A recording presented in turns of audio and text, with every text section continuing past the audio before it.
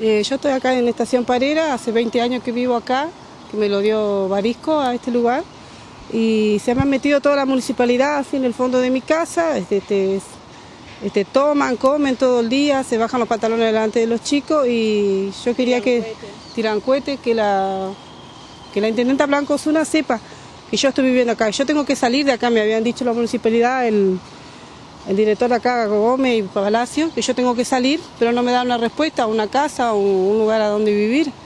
¿Viste? Y se me llueve, hay víbora, ayer se le cruzó una víbora al nene en los pies.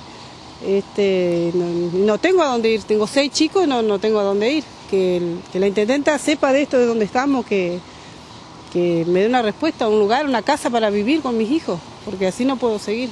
Todo esto se complicó desde que está Conservación Vial acá. Exactamente, de que ellos están acá, se han metido acá. Primero se quisieron meter en este pedazo de terreno y no pudieron, bueno, ahora se metieron directamente, agarraron toda la parte de atrás del fondo, con la historia de que el terreno es de ellos, de que es municipal. Está bien, pero que a mí me den una respuesta, que me den un lugar, que mañana, que pasado, que nos van a dar una casa la semana que viene, que el otro mes, y así me tienen desde el año pasado y no me dan nada.